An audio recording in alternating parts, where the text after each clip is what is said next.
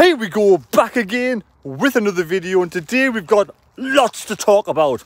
Lots to talk about Sunderland. We're here in this historic grounds of a building that was built in 1804. Big grand old building, isn't it? A big grand old building, that. Absolutely fantastic.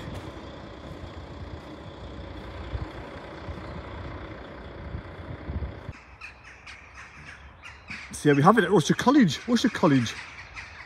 This part of the college has been abandoned for a lot of years now. It was an old junior and primary school. Been locked up for a long time. When I used to run around here back in pre-COVID, that wasn't burnt down, but some young'uns took some matches in and unfortunately burnt it down. Absolutely terrible. As you can see, the roof, they might be repairing the roof. Might be repairing the roof. A lot of work will be done though, a lot of work. So we're talking about a lot of work being done. That's the same if Sunderland want to get promoted this season. We're bringing in a lot of youngsters, 2 20-year-olds. Now for me, that kind of sets the tone for the rest of the season. We're going to try and do what we've got with what we've got and try and get into the playoffs. But the players that are coming in, are they ready for the championship? Is this young lad, no, it was some kind of like, they expected a lot from this young lad from Spurs who went to Standard Liège. This Muddle, whatever you call him. You know, they expected a lot from him. And when he rejected the offer to stay at Spurs, he went to Standard Liège. Now, he's been on a 4-year contract. He's only played there 6 times. And now he wants away from Standard Liège. So is he homesick? I wonder if he's homesick. But there's a lot of work going to be done this season still for Sunderland to try and get into the playoffs and bag one of those spots. I'm hoping between now and the rest of the transfer window, 2 days, we will bring some more players in like a mad. That would be, it would be completely mad not to bring a mad in. 14, I reckon someone said about 14. We've got to pay half of his wage, £14,000 a week we've got to pay. So you must be on 28 grand a week, some wage. As you can see, we're in Usher Estate. What a fabulous place to come and visit. Only £8 entrance fee. I'm in the chapel, so I've got to be quiet. But it normally costs £8 for entrance fee. But I'm getting here at 3:15 and it closes at 4. And the lovely man let us in free of charge to have a little wander about and look about. And look, absolutely amazing. As I said, the building was built in 1804. I've got no idea what this part is and when this is the chapel. Ah, right. And that's the part of the, out there, other part of the building which was burned down. It's derelict at the moment. Oh, let's head off down this long corridor. And, you know, it could be a long journey for these 2 new lads coming in today. The lad from Leeds has just signed. Absolutely fantastic. We'll talk about him later on.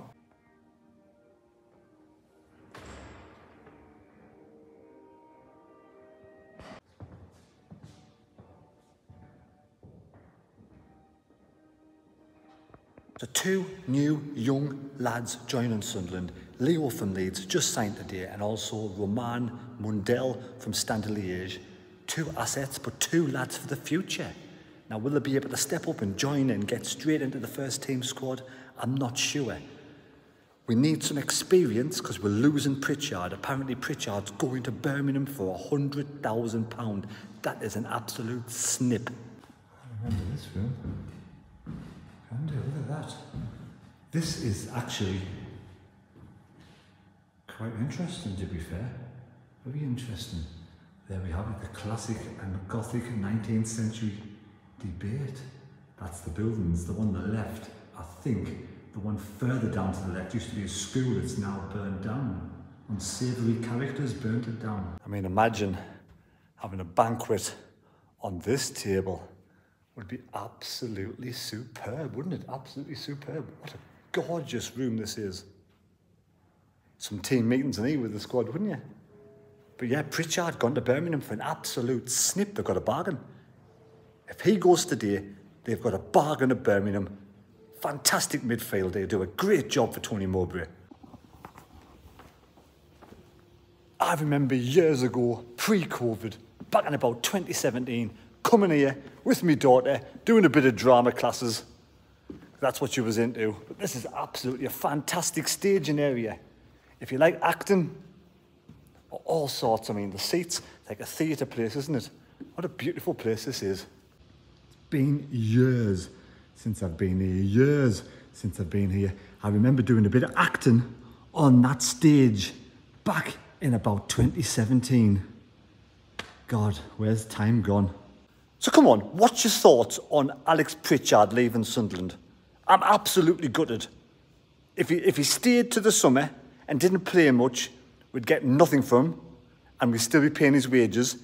If he goes today before the transfer deadline day, we get 100,000 from him and we get him off the wage bill. That's why he was only offered a one-year contract and no pay rise, because they knew what they were doing. Speakman's not stupid, he knows what he's doing. He wanted him out the club, and that was the way to do it. Offer him only a one-year contract, no pay rise, and he thought, well, I may as well go somewhere else. And he's getting a massive pay rise. Well, I say massive, I'm not sure yet, but I've heard he's getting a big pay rise at Birmingham. So I'm supposed to be out for a run, and that's where I'm going now. Not as fast as the hair, but we'll go. It's okay. Have a nice day. See you later. Wonderful place. Really enjoyed it. Thank you very much. Ta-da.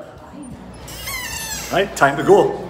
2 miles so far. I need to do a couple more. I've been interrupted by going into college. Like I say, a big thank you to everybody in the college for giving me a free tour. Just went in at 3:15 and they said, it's pointless paying £8, mate. Have a look around if you want. I said, brilliant. Might bring the family back another time. But it was good. Good old memories from the olden days pre-COVID. A long, long time ago. In a galaxy far, far away. Fuck, that's a bit slippy. Well, I'm just beavering about down here. Mucking about, getting a bit of exercise in. Really enjoying my little visit here. So we do welcome Leo to the Stadium of Light. And I'll probably butcher his name. Lahaji? 4.5-year contract. What's your thoughts on that? 4.5-year contract? Good bit of... I mean, someone said 1.5 million. Someone said undisclosed fee. Does anybody know that actual figure it costs to bring him in? Summertime. It's blooming beautiful down here. Lots of blossom, lots of flowers. Absolutely fantastic, spectacular this place to come and visit. Oh, look at that. Look at that beast. It's a dragon. Hey. I've known plenty of dragons in my time. I mean, bringing all these youngsters in, you're taking a risk. Or is it a cunning plan? Is it a cunning plan? Time will tell. Let's hope it all works out for Speakman and Kelly. Let's hope they can build something really good. Restore this club to its former glory. Touch wood. Restore the club to its former glory. But the jury's out. Definitely the jury's out. And I think it's 50-50 at the moment. Fan base. Half of them want us to spend money and get some experience in and want Speakman and all these out. And the other half are like, yes, well, it's a plan. Take your time. It's the model. It'll work. Give it time. Oh, for fuck's sake, man. I want to be in the Premier League, but at the same time, I get both sides of the story. I do. I get it. I want it to work, but at the same time, I don't really trust them. I don't trust them. And the minutes were released last Thursday, and I've been reading the minutes to do with the Red and White Army, asking the questions at KLD, Steve Davis, and Christian Speakman and all them were at this minutes meeting. And they discussed the Newcastle situation with the tickets. The Black Cats bar. The ticket office. And there's going to be massive plans to bring everything back to normal. Well. At this moment in time, we'll probably run the worst in the Premier League, worse than the Championship, worse than League One, to be fair. And I'll give you some reasons why. So the derby, that was just for me, a cash cow, a way for making money. Newcastle came in and said they want 15%. We should have said no. You kick your 3,000, you go up a height, season card holders stay in the same place. Then they ask questions just like, why the Black Cats bar? Why did we give them the Black Cats bar? Give them the North Stand. We should not have given them the Black Cats bar. That's my personal opinion. There's no way in a million years we should have given Newcastle the Black Cats bar. Let alone let them put their own shite up in the Black Cats bar. It's £100 a ticket. That's how much we charge Newcastle. Who pays £600? Absolutely bizarre. So that gives them the right to do whatever they want. Absolutely bollocks. KLD, they did say they didn't understand the historic. They didn't understand the derby at all, did they? I kind of get that in my head. How does someone like Chris Waters, Steve Davis, and all these people not understand the derby? That's absolutely bizarre. Absolutely bizarre. For me, that's absolute bollocks. It was just a way to make money, cash. It's a lot of money. A lot of money. Sell your soul to the devil. But yeah, KLD has come and apologised, basically learnt the lessons, and there's an internal investigation going on. An internal investigation going on. And the results, we probably will not know the results of that internal investigation. I don't think we'll find out who gets disciplined, if anybody at all. I hate seeing buildings like that. What a travesty. Absolute travesty. Let's hope one day that can be restored to its former glory. So yeah, customer services. How bad is Sunderland's customer service? In the meeting, in the minutes, a lady said she rang every single Championship and League One team's customer service. And every single one, every single club she got through and passed on to the right department. The only club that didn't answer the phone was Sunderland. That is pathetic. It really is, isn't it? That's got to be the worst. That's how, what has happened to this club to be the worst at customer service? Then a guy said he also rang, I think, every Premier League club. And he got through as well. He got through, so everybody, two of them got through to every single club and were passed on to the correct department, apart from Sunderland, never answered on both occasions. That is absolutely shocking. Shocking from this club. That has got to change. KLD said that things are going to change. There's a new guy in charge of the ticket office and he will implement, touch wood, a better service to us, the paying fans. The fans that count at this club, the fans. I remember coming to this place years ago and I didn't even know it was closed down until somebody said the other day. So I thought I'd pop along and have a quick look. Well, we can have a look together, can't we?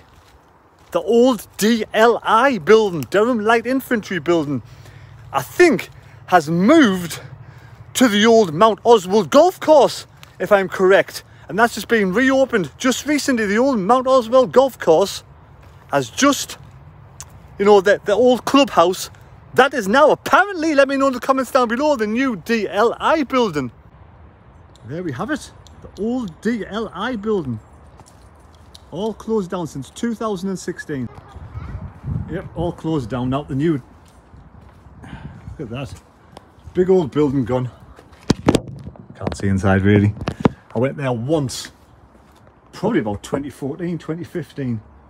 The Durham Light Infantry. And it's now gone. Apparently it's at Mount Oswald Golf Course. So there we have it, the old DLI is closed down. You know, I came here years ago. I didn't even realise. As you can see, completely gone. This is the staff entrance. where they used to bring all the deliveries and everything up here, and it's abandoned. I wonder if it's going to get knocked down at some point.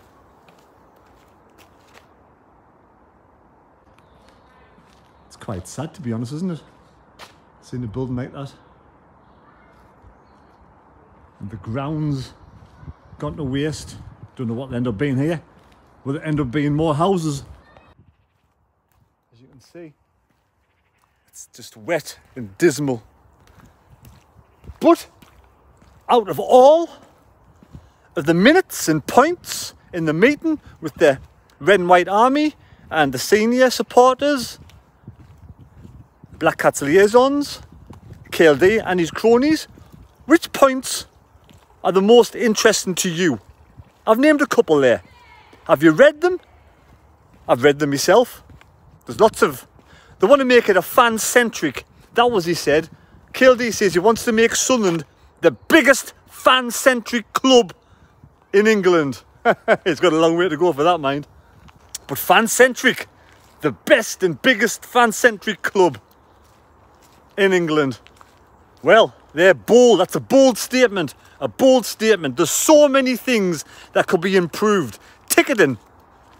Being able to pick the phone up, ring, and also not have to go all the way. Somebody drove from West Yorkshire to get one of those plastic cards. It's a long way to come for a card, but all you have to do is just ring, someone answers the phone, and you're laughing. But yeah, we're a long, long way away off being fan-centric. Being, you know, even a people club. We should have 4 or 5 people who are able to answer phones every single day, Monday to Friday, at the ticket office. So when people need help, someone's on the other end of the line to help them. The fans of the club. Simple as. Me, you, everybody out there, all Sunderland fans, we're the club.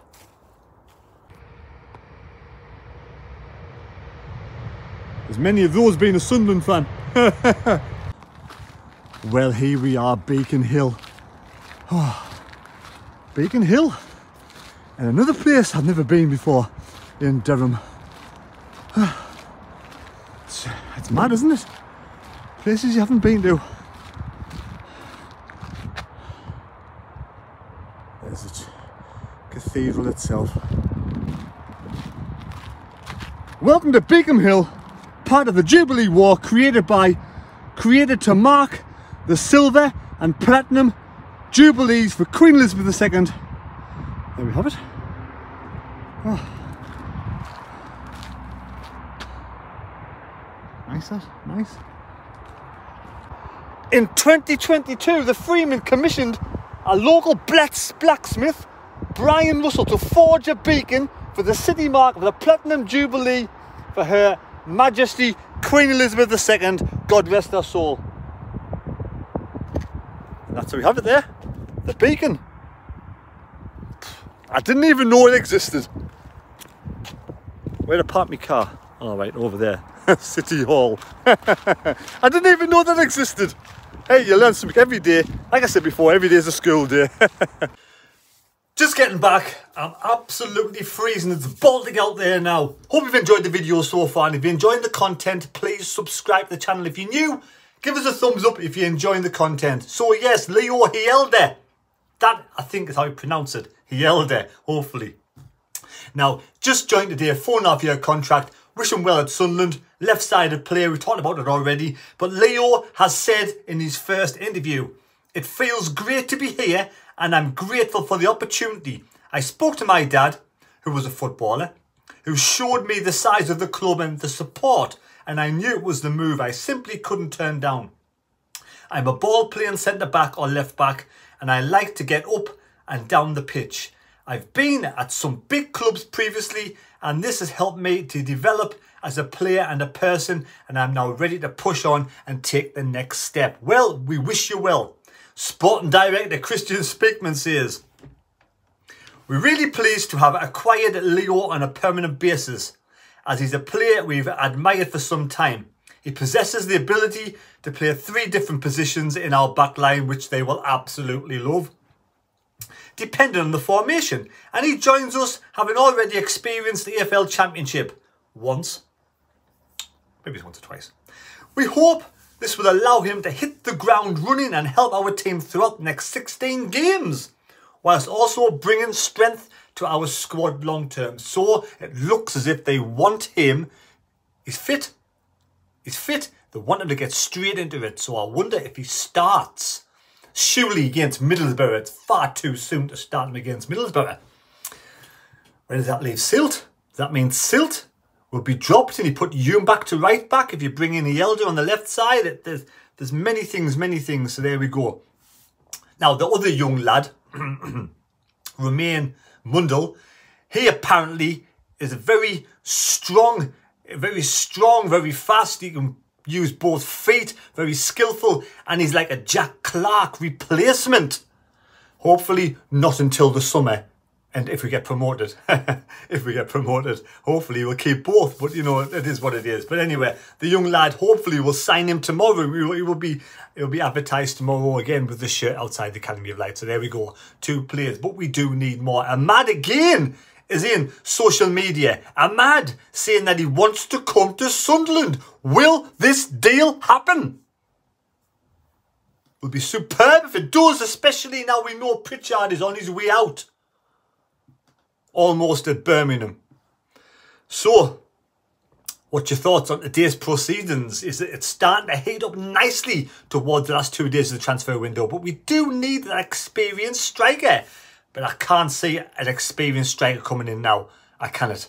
I'd be absolutely surprised if we get another striker in when there's already 4 at the club. Unless, of course, one goes out on loan. And let me know again your thoughts on the minutes for the meeting. Which were the interesting parts for you? I've only just scratched the surface there because it happened last Thursday. So there we go. Hope you've enjoyed the video. Thanks for watching. Take care. God bless me. God go with you. I'm going to go and make a curry because I'm freezing cold. I need to be warmed up. A bit of spicy one anyway. Thank you, and we'll see you later. And you know that building that we saw as well, the building that we saw just there now, it was all derelict and dropping to bits. You know, according to the meetings, we the worst club, you know, we to get in contact with. We need building. We need restoring to our former glory. Some of the stadium and lights needs restoring to its former glory. A lot of money needs to be spent. Leaky ceilings, hand dryers turned off, generator not working. There's lots of things wrong with the Stadium of Light. It's looking a bit grubby, a bit mouldy in places. You know, it's getting on to 20 years plus easy now. So we need to spend money on that as well. So there we go. I hope you enjoyed the video. Like I said, let's restore Sunderland back to its former glory. Take care, God bless, and we'll see you later. Thank you.